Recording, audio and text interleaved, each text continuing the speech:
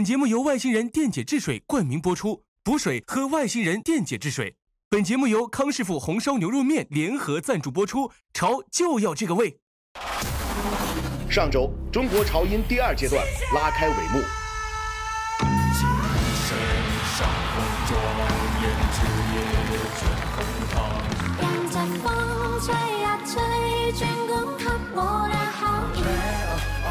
一场场音乐实验，用歌声唤醒时代记忆，为经典金曲注入新鲜能量。本周，我们的舞台陪伴各位继续走过流金岁月，将团队积分战进行到底。谁能全员晋级？与5位乐府令共同开启国潮演唱会的全新征程。咱们都要了，就给对面留一队人就可以了。这个我也喜欢。这边都是我们不敢惹的人。他们选有很多跟我们重复的耶。这个我觉得他一定会进2个房间。谁将止步于此，告别舞台？如果按今天的表现，他的失误还蛮多的。悬念即刻揭晓。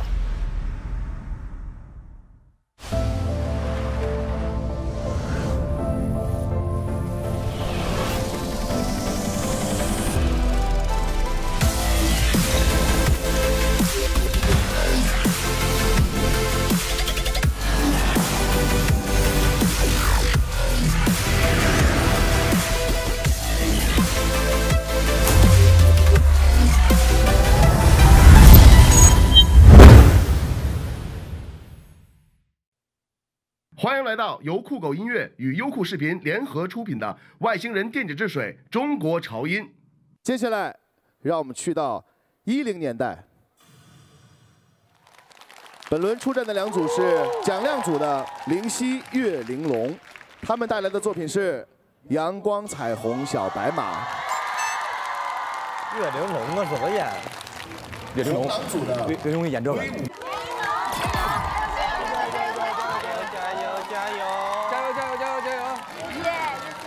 和他们对战的是红狼组的威武乐队，他们的作品是《玉珍》。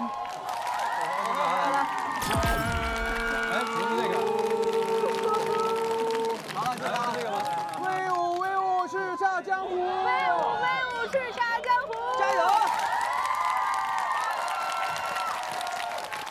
哇，好美啊！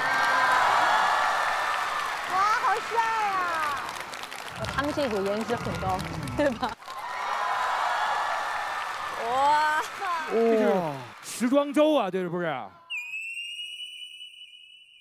荣英老师的那个造型其实挺有范儿的。这个应该不是服装师准备的吧？哇，你们都很帅，中间那个帅到离谱，哇，太帅了！不是说的是中间那位，说的是你女孩，女孩，对，中间那个女孩帅的。那边的4个就还好。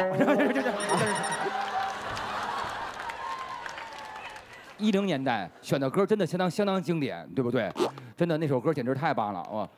哪首歌？你说说看，哪首这么经典的？玉珍嘛，玉珍那首歌真的是简直是太好了。哦，那还有首呢？还有首怎么样？哎，那首歌我千古流传的一首歌，叫做我有那个。啊，行嘞，那我们今天就看哪个演的怎么样了，好不好啊？期待你们演出啊！好，来，舞台交给岳玲珑、灵犀。因为我们觉得来中国潮音，我们肯定的目的也是希望可以让更多的人对我们的音乐熟悉。那我们不希望每一场都是同样雷同的作品，所以最早我们就故意选了这首跟我和林哲过去我们2个以往演奏经验完全没有涉及到的这类，就是很欢快的一首歌。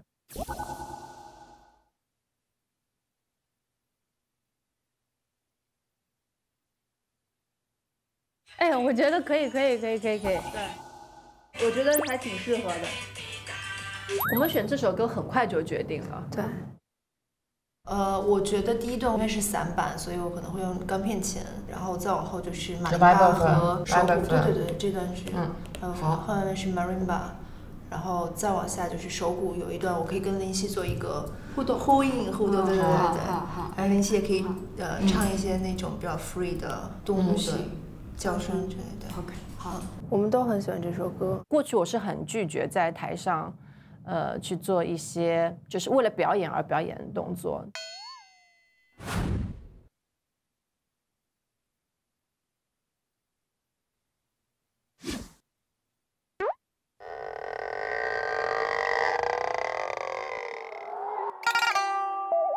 我就很尴尬呀，我台上没事干，就笛子少也会有，但是笛子好还是站在很前面，你知道，就是我会没有这方面的经验。就是你握着麦克，你稍微跳两就爆了，真的。用架，哎，这样算了。然后你用麦克，我觉得直立跳好呀，直立跳有这种少女的感觉，是不是？没有。哎，举止挥舞起来，空中，对。就这样吗？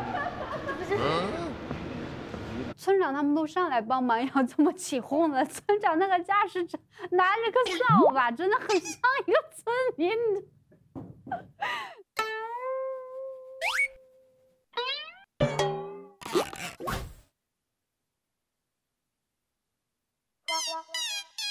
算是人设的挑战，人设的挑战，对，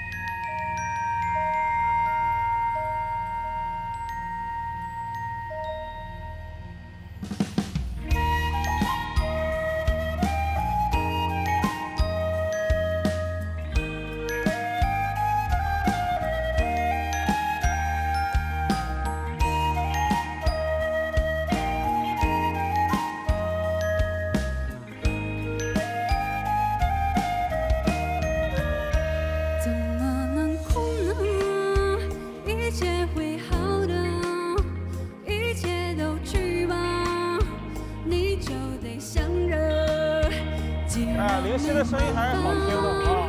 还管他干嘛？还恨他干嘛？心里好记得，你是那个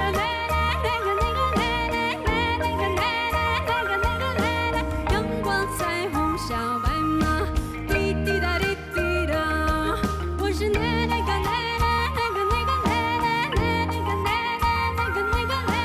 阳光彩虹小白马，滴滴答滴滴答。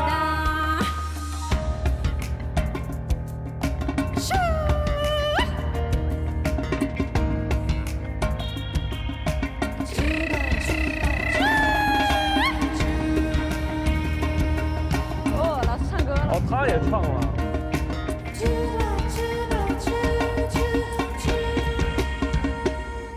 你是最强的、最棒的、最亮的、最发光的，拦不住你发芽。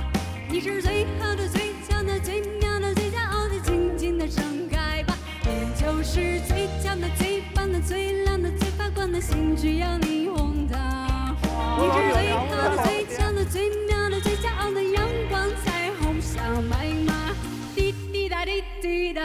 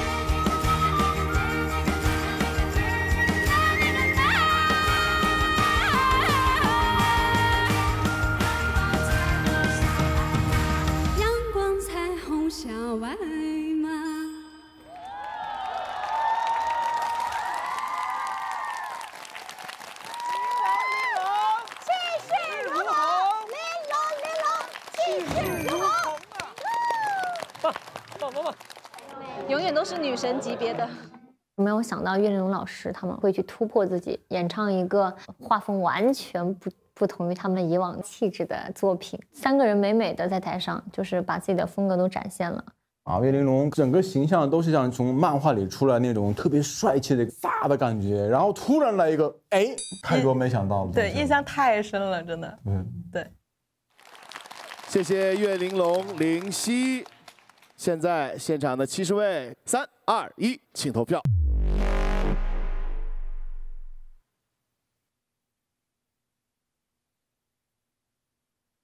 挺好的，我就觉得还挺好的。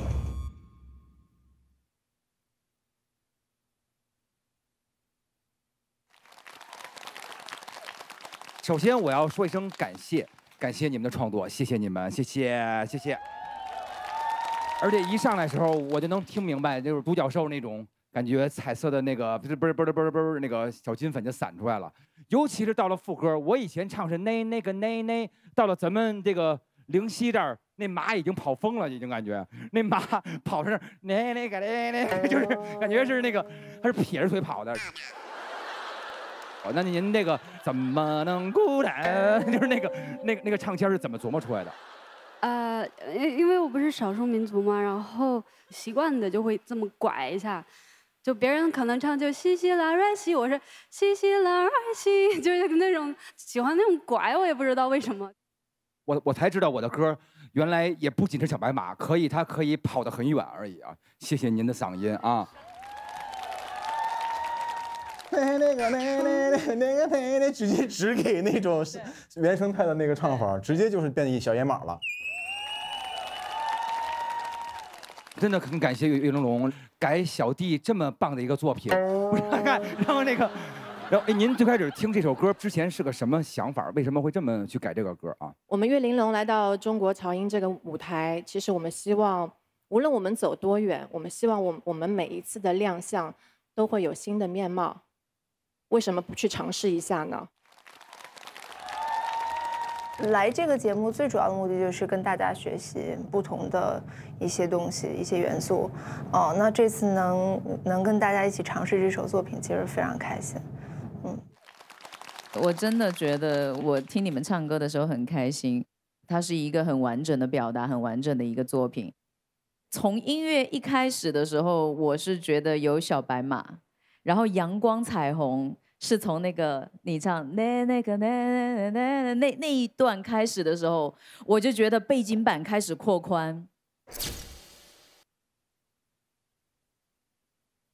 从屏幕到户外，到原始森林，到有天空有海，什么都有。你觉得这个背景是非常的辽阔的感觉，非常自由自在。我觉得总体来讲的话，这个作品我是非常喜欢的。然后我想说，荣允老师真的从你上台的时候，我就真的就太帅了，就是我可以摘墨镜了吗？可以，可以。因为你戴着墨镜跟我说话，我感觉我错了，不知道为什么。对，摘完墨镜以后就是美的，但戴上眼镜就感觉特别的酷帅那种感觉。哎呀，这个真的好听啊，真的是。确实，不过说实话，他们这3个搭配搭出来这个味道，跟你搭张伟确实是不一样。我觉得总体出来的效果还是蛮好听的。我想问一下笛子大师啊，这首歌对你来说吹的时候，它是反而变难了，还是变简单了？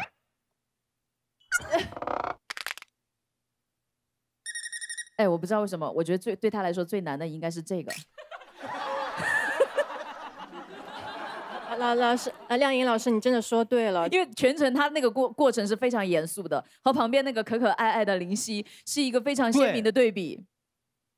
你是最强的、最棒的、最亮的、最发光的，拦不住你发芽。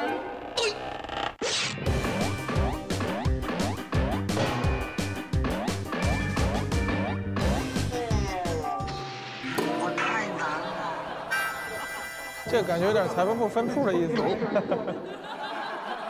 我感觉你们也舍弃了一些技巧上的展示，以最适合这首歌的方式吧，完成这个表演。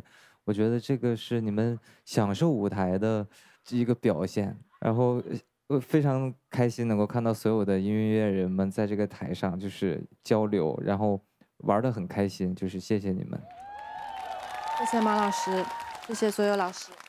毛毛说的太好了，我也觉得是。我本来以为岳玲珑会把这个改成哀歌，完了让大张伟啊，我的歌可以这样吗？对，然后因为有林夕在，所以我觉得，因为他是比较快乐的感觉，所以我觉得你们彼此之间这种搭配，我觉得很完美，很好，嗯。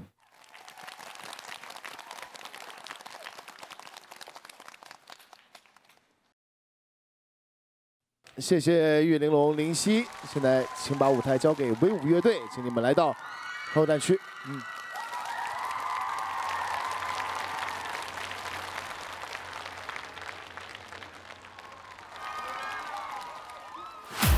Hello， 大家好，我们是 Vogue5威武乐队，我是主唱林哲宇，我是鼓手温凯威，我是吉他手邵浩帆，我是贝斯手齐志豪。非常开心能够来到中国潮音，希望能借由这次机会，能够让大家重新认识一下我们威武。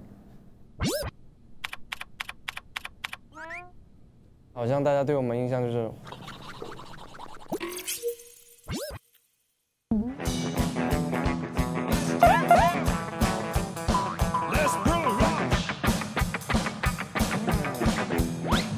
累了，休息一下。因为威武乐队，我在月下的时候见过他们。我们是 Vogue5。其实来错地儿了，有仪式。我可不想这样，太不 rock。就可能大家会觉得我们好像可能没实力靠脸吃饭这种。我们想让观众认可我们，我们真的是一支乐队。从来乐队不仅仅只是做音乐，也要学会为自己的音乐和自己的理想去辩护。因为我们这一次想要就是走心一点。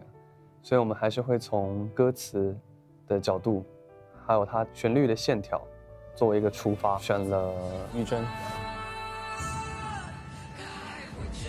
对比以后，我们反倒觉得玉珍的话更加具象化。福禄寿原来是写给他的外婆，但是可能我们每个人都有每个人思念的人，所以我们最后觉得玉珍会更好一点。想让大家听完这首歌，能够去珍惜他身边他所在乎的人，以及在乎他的人。对，大家想一下，怎么把玉珍和《爸爸》这首歌结合在一起？结合在一起。起风了，该回去了。你看你，这段我感觉还是不是特别对味儿。不如我们来一碗康师傅红烧牛肉面，一起吃面，找个灵感。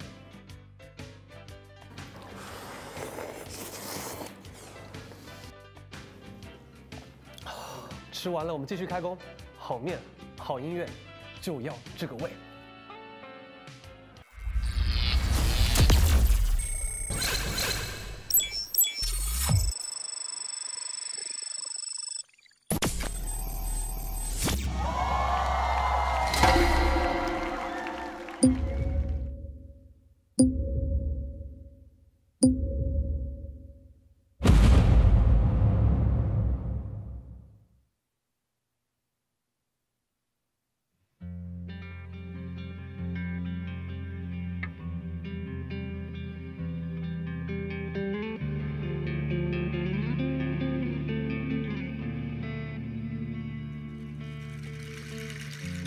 风吹乱了她的头发，也把她影子拉扯散了。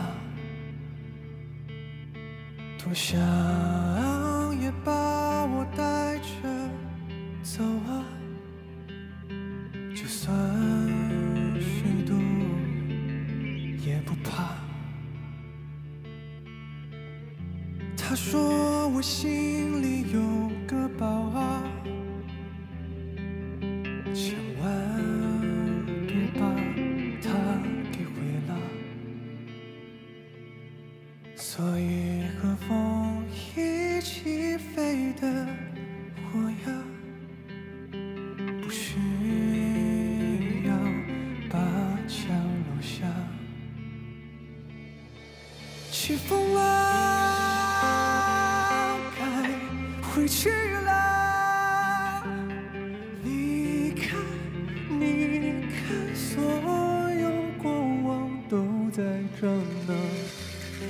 世界它遥远吗？只是我再也找不到你了。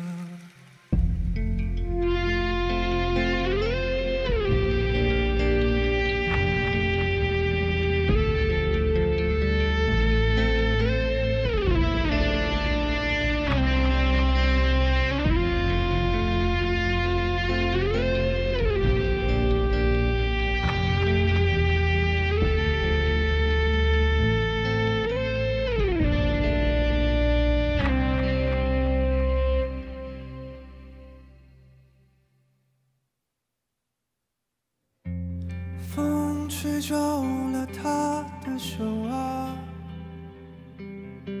还想他拉着我慢慢走啊，走到温暖金黄色的旧日子啊，那时我天不怕地也不怕，起风了回去啊！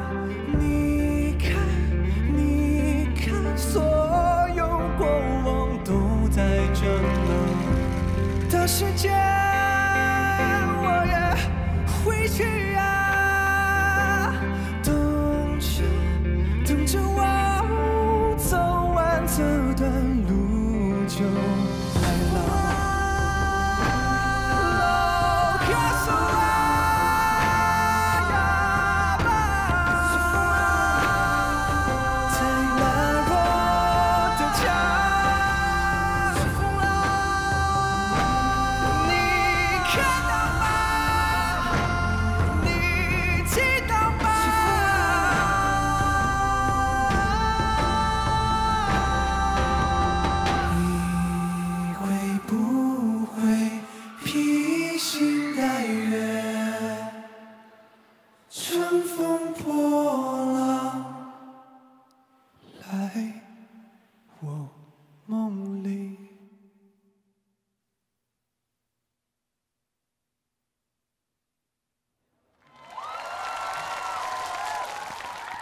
好听，好听啊！他们真的好深情，非常棒，非常投入。接下来70位，请你们做出选择。如果你喜欢这首作品的话，就请按下蓝色点击确认。挺好听，请投票。好，大家都在按。决定权真的现在在观众手里。投票截止。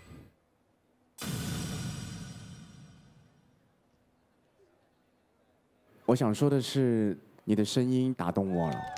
你的声音里面有一样东西是真诚的，它无关于你中间有一点点差一点点没唱到的位置，那些都不重要的。你的声音可以感染人。谢谢老师。我觉得我很喜欢简简单单的感觉。我第一次听这首歌，但是从你唱第一句开始，我就很有兴趣感受这个歌词的画面，而且你唱的也是非常有画面感，特别是你们最后你跟吉他手之间的这个轮唱的部分。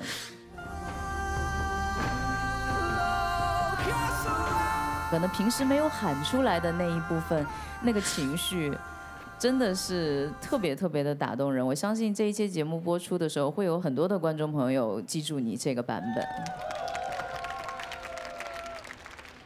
不仅吉他弹好呀，唱歌也好。我特别喜欢这首歌，很感动，很感人。你也是用了很深的感情在唱，能不能帮我们介绍一下这首歌？因为我们4个也是在北漂嘛，所以你一定会在某一个时段，你会特别特别的想家，或者思念某一个人。刚好我们那个乐队也有一首歌叫《爸爸》，是我们主唱献给他的爸爸的一首歌，我们也把它融进去了。所以我们当即就觉得，玉珍是我们想表达的东西。对。哎，有一句闽南语的歌词是吧？不是，那是我们族语。对，我是高山，它意思就是 "Loga suga yava"， 就是最真挚的问候就是您过得还好吗，爸爸？这样。哦。对。他是我从小一直很尊敬的一个榜样，在我完全想象不到的时间点离开了我。在我高考前一天，他跟我说：“哎，他叫我瓦蛋，他说瓦蛋，不要那么紧张了，带你去打球，明天考试就好好考掉。”结果打着打着，他就突然就离开了，就很难去想象，竟然是以这种方式和我告别。后面我也告诉自己说，他离开了并不是一件可怕的事情，而是被你忘记，才是真正的很可怕的事情。所以我就写了一首歌，要献给我父亲。对，这首歌叫《爸爸》。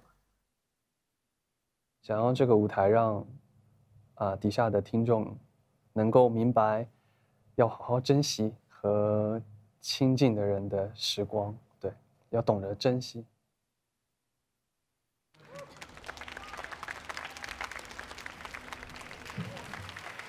妈呀，我都差点哭了。谢谢你们，我们听得也很感动，而且各位的表演也都非常在那个状态当中。问一下设计，还有后边那个是想要怎么表达？其实我们一开始选《玉珍》这首歌就是想弄得简单一点。对，我也第一次用了这个 EBO， 因为我在弄那段间奏的时候，我第一个想到的画面是我上了一艘船，然后我的家人还在那个港口那边趴着在那看我，所以我特地找了一些可以模仿呜这种开船了的声音哦，起锚这个感觉这声儿啊，有一些设计哈，中间都有一种远航，总是表达离别的这种撕裂的感觉哈。对。这首歌的编排要显得空间感很大的那种感觉，一把吉他当做一个伴奏的基底，然后让凯威营造其他的段落的氛围。吉他上面也加了一个叫 EBO 的东西，中文名字叫吉他无线延音器，它就跟小提琴的那个弓一样，它通过让那个弦共振，让它一直响。它那个声音特别像号角的声音，开船走啦那种感觉。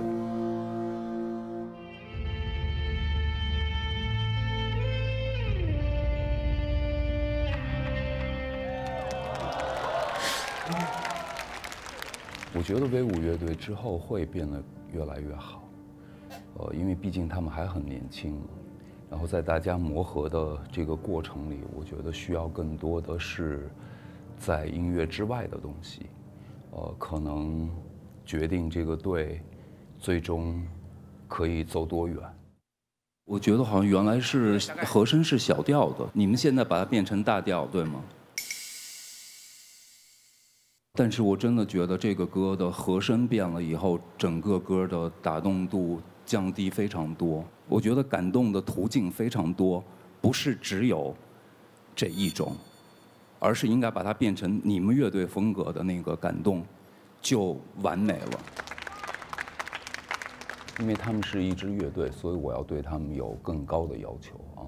非常希望他们有自己的风格，希望威武乐队在节目中和其他的音乐人合作或者切磋的过程里，能够找到他们自己的风格。张亚东老师给了我们就是特别中肯的这种建议评价，因为他也算是见证我们从还没出道一直到现在出道2年多了，所以每次我们演出完，他给的建议我们就是会特别往心里面去。就我们其实也是尝试性的去接受自己的不足，对，这是最大的一个心理状态，最大的一个成长。对。好，现在请岳玲珑、林夕回到舞台。观众的选择已经来到我手中了，剩下的是5位乐府令的事儿了。喜欢岳玲珑和林夕，就亮出你们扇子中的字。威武乐队是画儿，我觉得4个小伙会赢。刚刚小新我俩说不一定。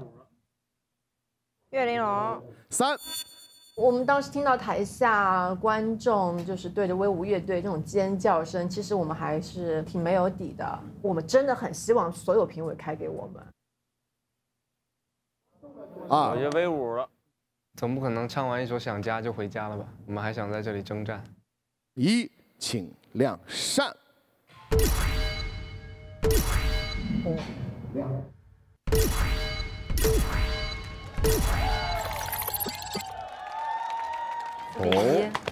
岳玲珑获得了乐府令20票的加权，威武乐队获得了5票，恭喜。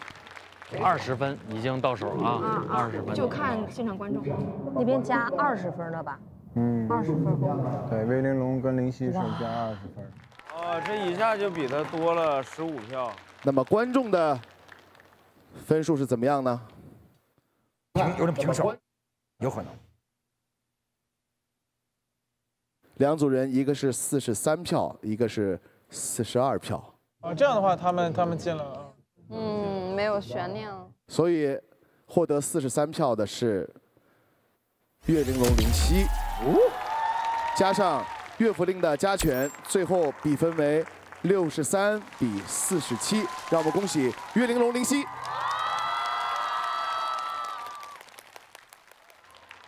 就我觉得威武这几个男孩挺好的，就是感觉风格再鲜明一点就好了。 你觉得呢？是吧？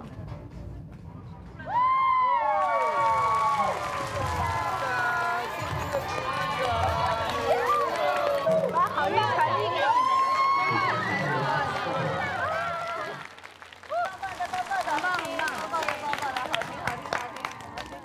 林哲宇，你把我唱哭了，真的很棒。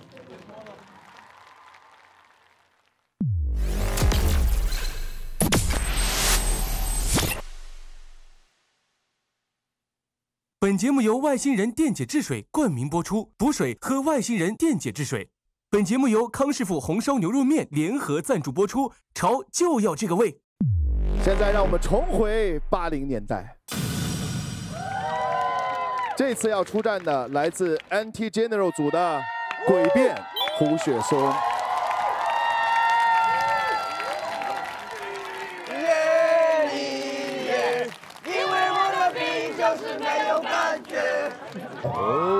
崔健老师的歌，我太喜欢这首歌了。对对对。跟他对战的是红狼组的川子段新华 ，Shining 闪闪。加油加油加油！川子加油加油！哎呦，上劲了上劲了！哎呦哎呦！闪闪，川子加油！1挑3啊，1挑3啊！哦，诡辩看上去也好帅哦，今天。 哇，像个画家，法国布鲁那种。你今天选这歌，我简直太……但是很不巧的是，我今天依旧很严肃，对做的歌也可能，依旧会吓到。可以，您只要一出现，对不对？场子立马就热了。来，了不起，哎，那个闪闪是吧？这回你让人张嘴唱歌了吗？ 啊，什么意思？我现在就是不想改曲子，哪怕你多加1个小节，它那感觉都不对，就不行。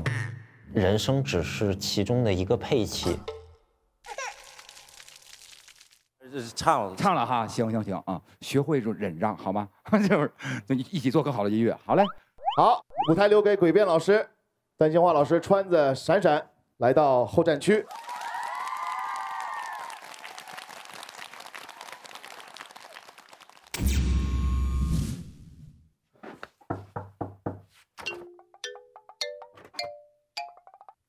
你不是那个安。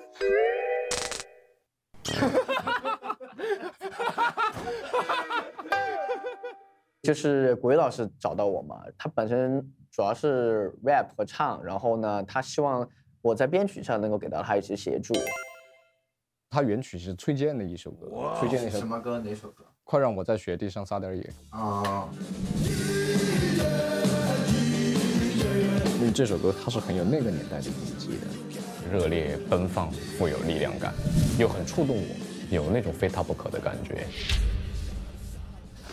音色的话，我觉得我可以还是走一些那种偏氛围一点的东西带起来会更好。我的音色如果给的太具体了，就容易喧宾夺主。但是你就是你的氛围还是只是在烘托，对，只是比前面的更密。对。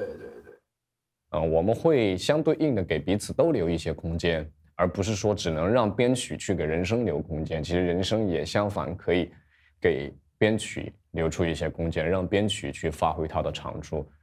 然后我也一直在想如何去融入器乐的部分，那联系到了尺八神，想要去打破器乐一些常规演奏方法的桎梏。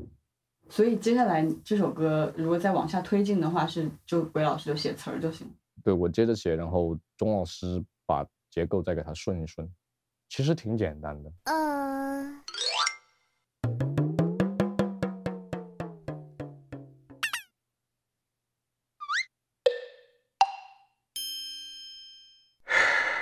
其实挺简单的。用自己的方式去重新写一篇词，然后又不能显得那么烂，确实特别的难，就在不断的推翻自己之前的概念。从内容上来讲的话，还想做一些更极致的。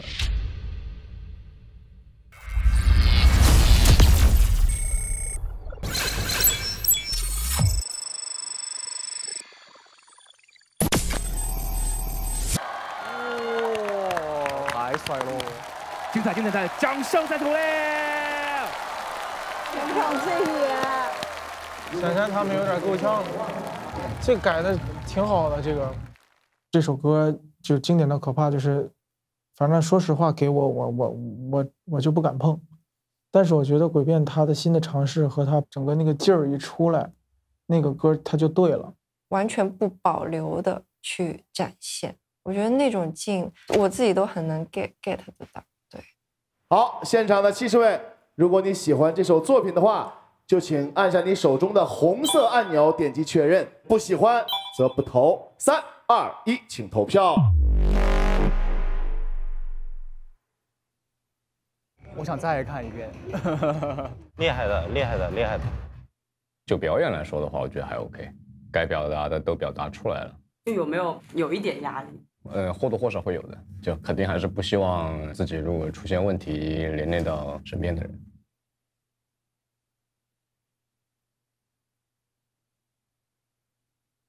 岳父令，因为这首歌本身我真的太喜欢了。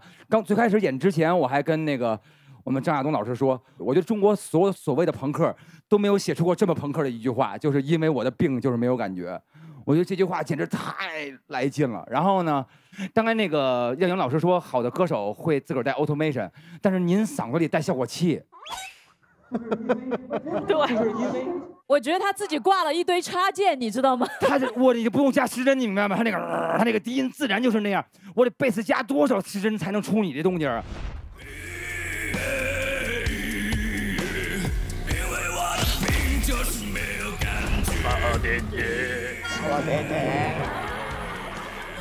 哎，鬼辩老师，你的录完音之后，你会找制作人去修唱吗？说我在1分37秒那个这个音的时候，你们能帮我调的带一点？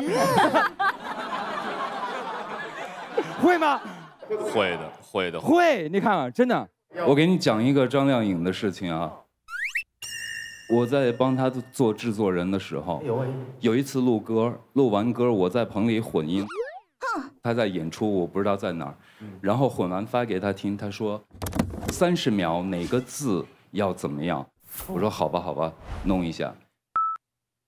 然后过一会儿又发给他听，说好了吗？他说好了，差不多了。我关了电脑以后，他突然一个微信啊，45秒那个字，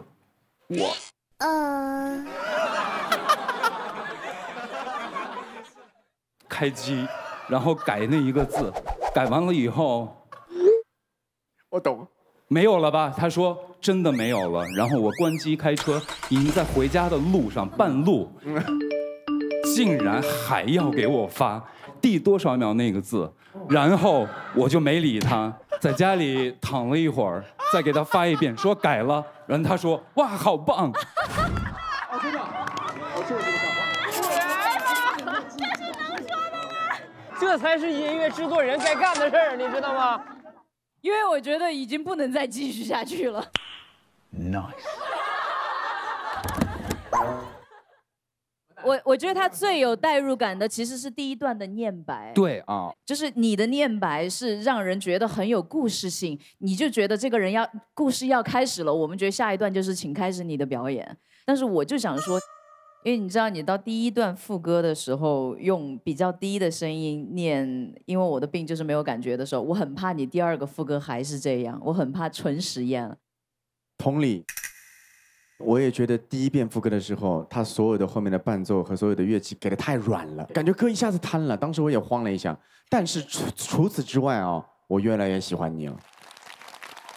谢谢。其实刚才老师有讲到那个第一段副歌的地方，这首歌虽然说作为我一个人来演出，但是这首歌也有 Anty 帮我编的曲，也有尺八神帮我做了一个器乐的演奏。那在副歌的地方，我就是一直在想，为什么我们不可以尝试着人与乐器的合作有一个新的方式呢？比如说，当你需要那个气带值的时候，我反而往下压，让那个乐器这样突然出来。因为我的病就是没有感觉，看谁敢在这雪地上撒点野。我觉得好吧，这是一个。想法一个改变，但是这是一个不太好的想法。针对这首歌真的不太好，这个歌所有的力量，那种怎么说，全部被切断了。而且我觉得崔健是一个节奏大师，刚好你有个别地方，给他，我认为是他原来最得意的地方，你给他破掉了。我觉得音乐是个时间的艺术，就是在这一个时间段，我怎么让你达到那个点，抓着你，抓着你，对，我不能放掉你，所以我很复杂，我不知道，也许我也老套了，知道吗？因为可能咱们听了太多遍，我们听太多遍这个歌了，可能我需要再听一遍你这个。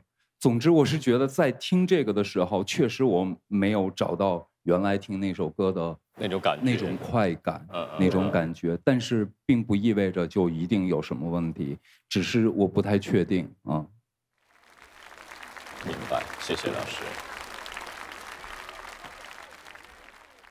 诡辩真的很能胜任这首歌，但是他把这首歌里最精彩的地方没有唱到，我就会很失望。没演爽，对不对？就听这歌，最来劲那几下没弄上，而且到副歌他放慢了，哎，也很有意思，哎，这个很矛盾。就是因为听原著啊，听太多遍啊，太多遍。比如说，今晚等着将地上撒点野，这个是你一旦没有这个就没有感觉，那句太爽了。对，我觉得东哥你是听了原来的，你觉得这个铺垫太长了，你想要。我80年代第一次听到这个歌的时候。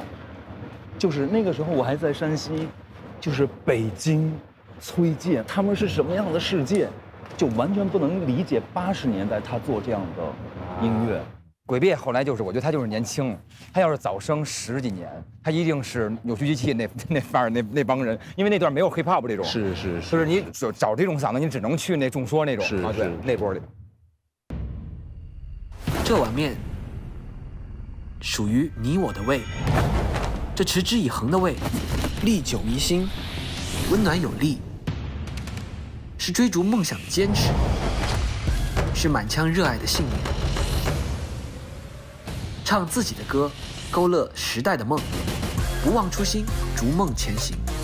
英雄方知英雄味，康师傅红烧牛肉面，就要这个味。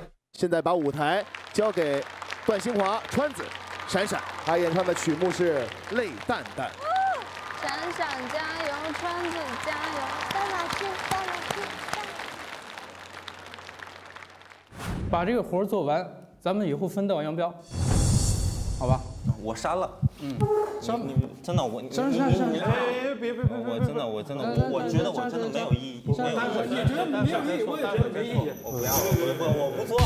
我真的，我觉得你们都根本都不了解我，真的一点都不了解我。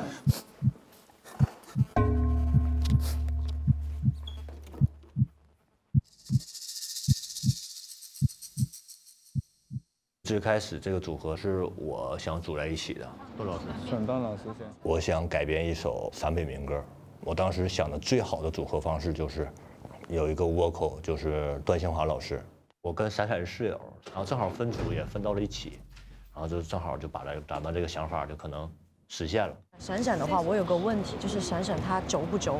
就比如说，我可以让他扭过来的。哦，他不会不开心哈。闪闪他有自己的音乐理念，特别这样的一个小孩啊，然后其实跟他沟通起来也挺累的。我用电子的手法去编民乐的那些东西，我是想的是，我们要多设几个小波折，整体有静的地方，也有动的地方。我们一开始就先把观众拉起来，然后慢慢走心。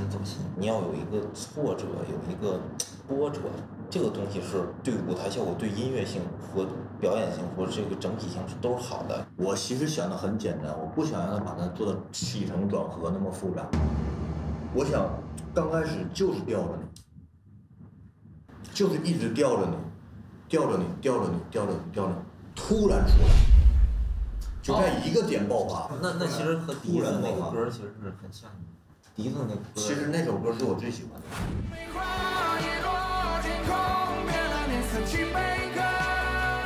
就走这条老路，我觉得没有意义。可能你现在找到了一个成功的案例，你就想弄，但是它一定会有更好的。你相信我，它一定会有更好的答案，它不是唯一解。你越这样说的时候，我俩会越不踏实。成功的东西。保险对吧？我们再弄一回，他指定也能成。我不会妥协，我绝对不会。哎呀，你先听我说完。因为你在制作人的眼里，他是唢呐，我是人声，但我俩都是活人，你得给我。我会给你们一些让它变得更灵动的东西，但是现在你们的东西是在主导我这个歌的走向。没主导，我们俩是活人，活人以后你得给我俩留出时间，让我俩。填词儿也好，处理感情也好，把它弄活了。我俩不是那个音色嘎放进去。我知道，对，你们也要给我时间，再给我时间，让我再颠覆一次，再颠覆一个新的东西。我希望你们相信我，真的，绝对错不了。能力是相信，但是要踏实，要让我踏实。给我1天时间，我编出来。OK。给我1天时间，我先把东西做出来，这样才踏实行吗？要不你这样整得我真的没有创作空间了。对。他特别坚持他自己的想法，就咱们怎么也劝不过来。我觉得这种感觉，在这个节目上很不保险，大众很难会欣赏这样的东西。那我就重新调啊，那就这就是主1，那这个就是主2。对 ，OK。主2之后嘞。我的词儿已经出来2、3版了，着急的没着没料的，这啥都能出来，能把它正儿八经的填进去，然后我再去填旋律。因为平时大家创作都是，词曲先行嘛，词曲弄完了再弄编曲，编曲先行以后就导致，如果编曲它的和声编配不丰富的话，你的旋律就很平，然后它给你的空间不多的话，你的词儿就很麻烦。弄吧，我就不说了。反正跟我的想法是完全不一样的，你就按你的想法弄吧。对，没关系，川子，到时候你想要怎么加，我就加就完了。对，制作人很重要，歌手也很重要，但是制作人会更辛苦一点，他要为全局考虑，但歌手可能在乎自己的 part 自己发挥的嘛。制作人要根据歌手的这些声音的特点选择配器啊，这些东西都是一个很漫长的一个过程。先放一遍我们目前的那个情况吧。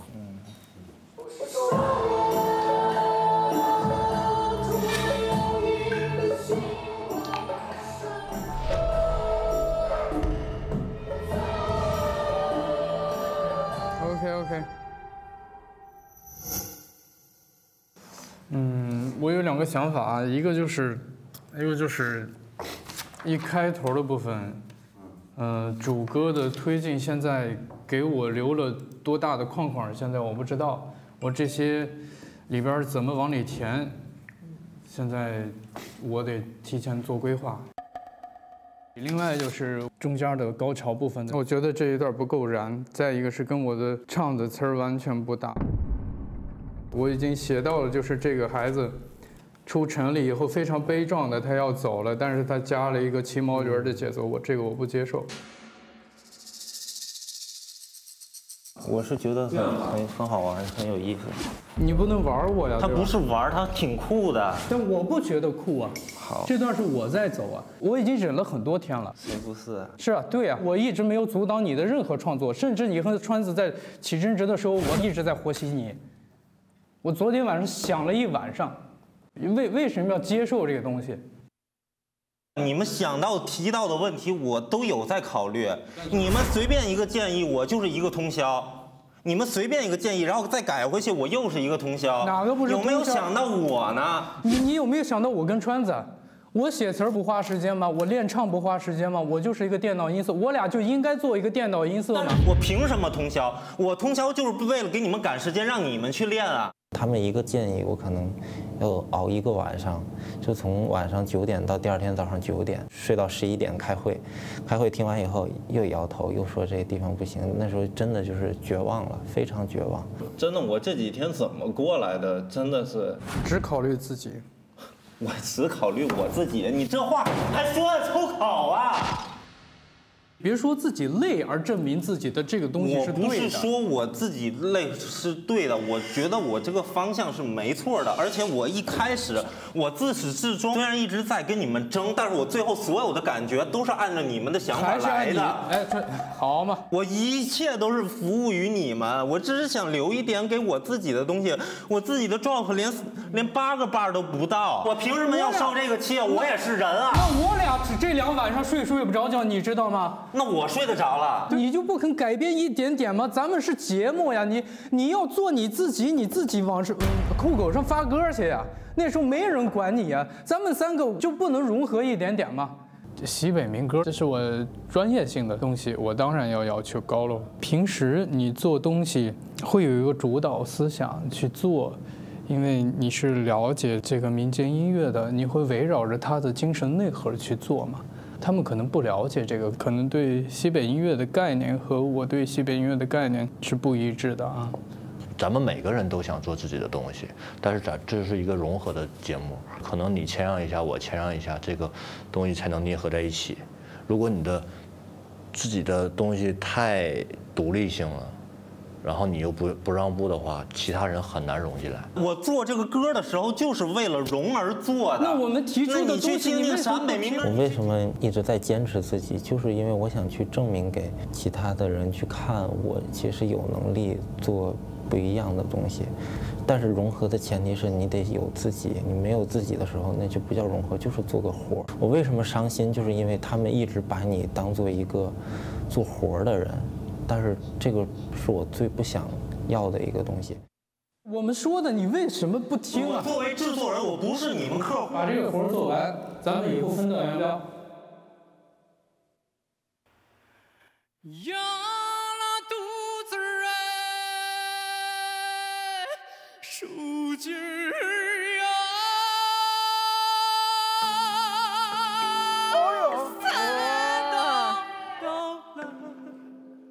咱们见了面来，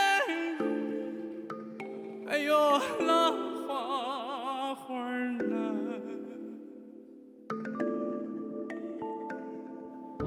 一个人在这城市寻找着答案。凌晨回家的路的一程，是否能温暖流离的不安？究竟要搬几次家才能扎下才能到？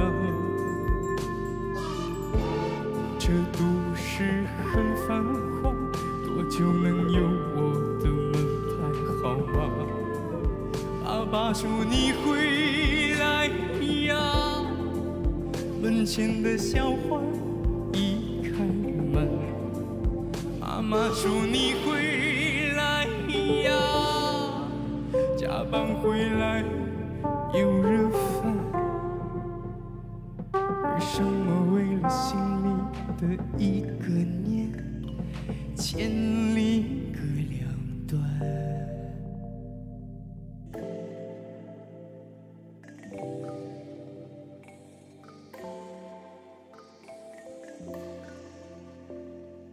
一个灾难在上扬，一个在那个，咱们拉不上那花花，哎呦，找一找又收。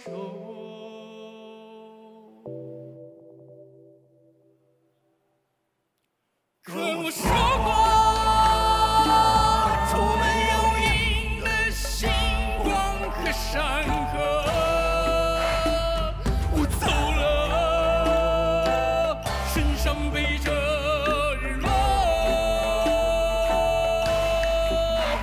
跟我说过，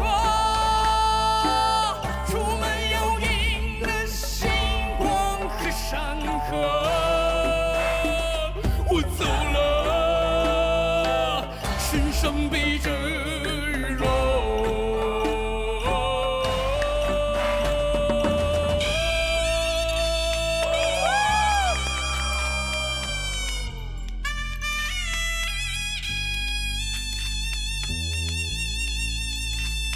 天哪，那个眼神儿，那个眼神救命啊！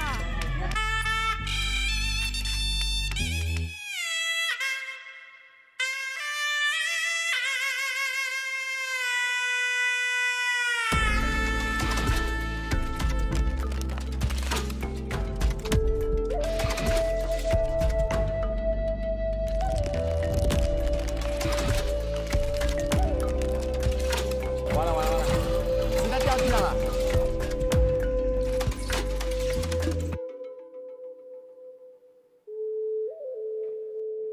可我说过，出门有影的星光和山河。我走了，身上背着日落。我说过，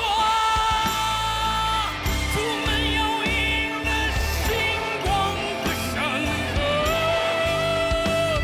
我走了，身上背着日落。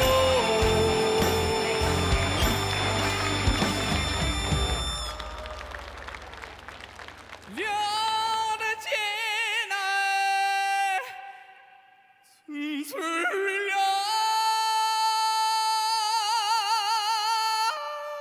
聊不进那个人。我立个蛋蛋泡在，哎呦啥后后领。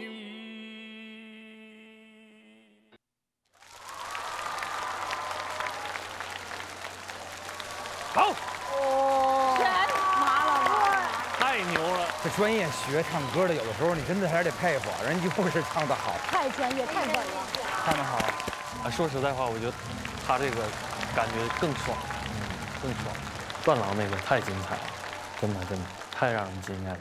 一到舞台上那种精气神，就是完全是1000%的输出，这是我5等学习的榜样。他一开口我就说这个就是唱歌，再加上川子在高潮，就冲起来，撕心裂肺的泼，就是那个感觉。闪闪中间有一帕，它的那个段落出来以后，有很多音色设计，然后刚好抽离出去了唢呐和老段那个人声那个东西，让那个传统的东西一下子注入了一些很大很唯美的那种画面感，就是那一帕在中间的那一帕特别好听。好，现在在场的70位，如果你们喜欢这个作品，就按下手中的蓝色按键点击确认；不喜欢则不投。3、2、1，请投票。可能会赢，可能会赢，不一定，我觉得差距会大。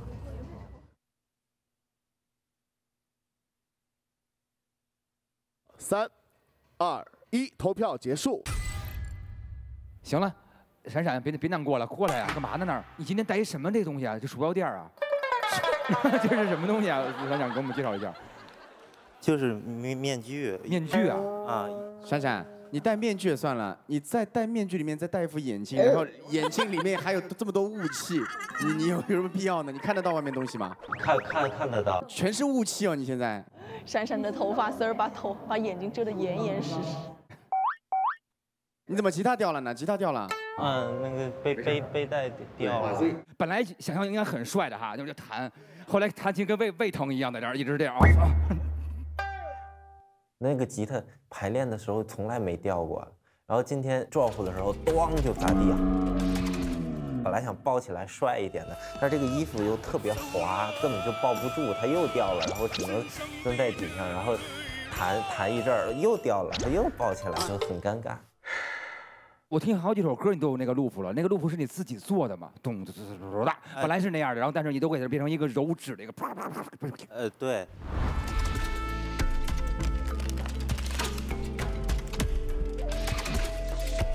我捏了好多好玩的，而且特别干净。哦，你 sample 了好多哈，哇，好厉害！我是听见一个做音乐的人在编曲方面，让我听见了一个能记住的一个自个儿做的这个东西，让我觉得你是很棒的，所以说我要提出来，了不起。谢谢老师。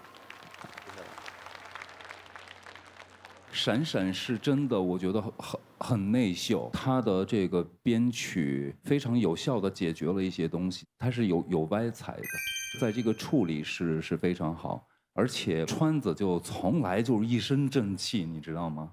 然后段新华能力太强了，你们仨真的，哎，我一听说泪蛋蛋，因为这太自由了，这个旋律，我不知道要怎么编，任何一个不好的编其实都是给这个自由的旋律来了一个枷锁。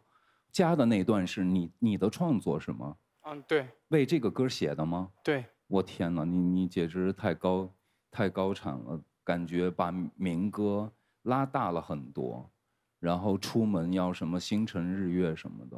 和我说过，出门要迎的星光和山河。在80年代的时候，我几乎每天都会听到《泪丹丹》这个歌，是因为我当时一直在煤矿演出。所以我对这个歌的感情真的非常深，而且在我个人看来，民歌体永远都是在我的对美的感知里，在歌曲的形式排第一的，永远都是。闪闪特别头一直低着看着地，他一直在感觉受检讨，就是那种不是在罚站的感觉。其实真的是这样，我们这个队是我发起的，组队的时候特别愉快啊，但是，开始做音乐了，闪闪的东西特别的小众啊，然后我跟窦老师有点接受不了刚开始的时候，所以说我们在做这首歌的时候有很多的争吵，啊，争吵到什么程度呢？你俩说说。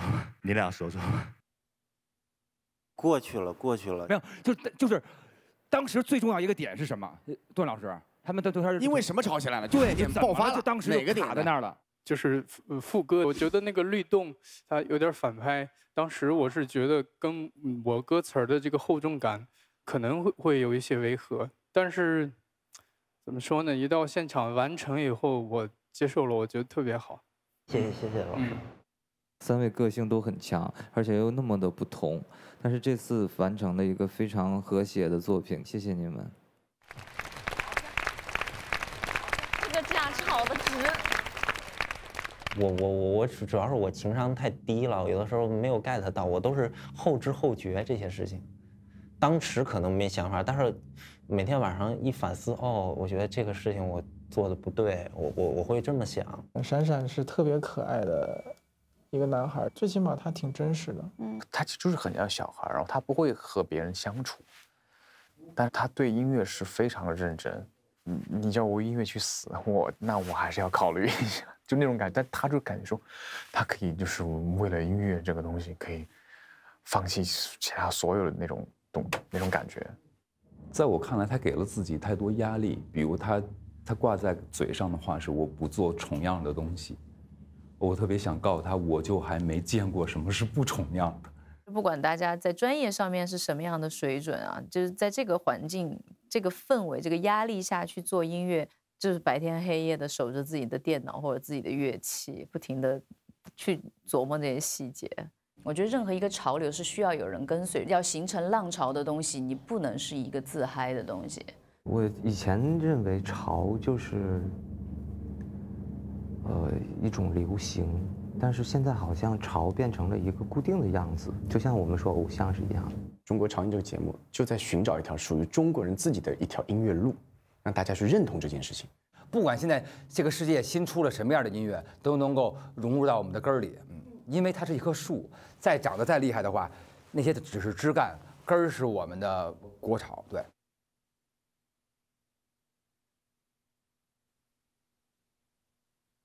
好的，谢谢。那现在也请诡辩老师去到舞台上。他们都好稳，怎么办？太难选了，这个好难，哎呀。如果更喜欢诡辩，就亮字；如果喜欢闪闪、段新华、川子，就亮画儿。准备，开始了，3、2、1，请亮扇。断狼，断狼，断狼。这是诡辩。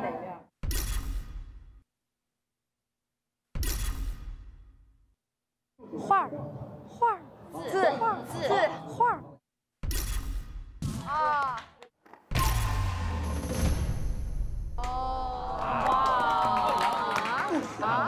看吧。所以呢，闪闪、段新华、川子获得了20票加权，恭喜！谢谢老师，谢谢老师。剩下5票加给了诡辩老师。观众的投票分数是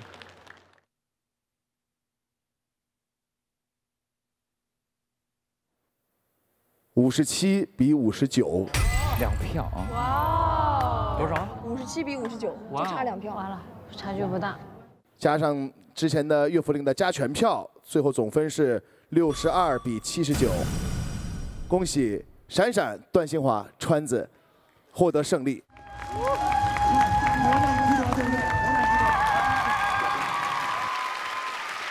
你看，磨难值得，对不对？磨难值得。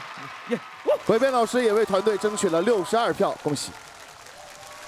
好，现在你们可以去往观战间。所以你看，闪闪得多鼓励，他一赢了，他主动抱别人。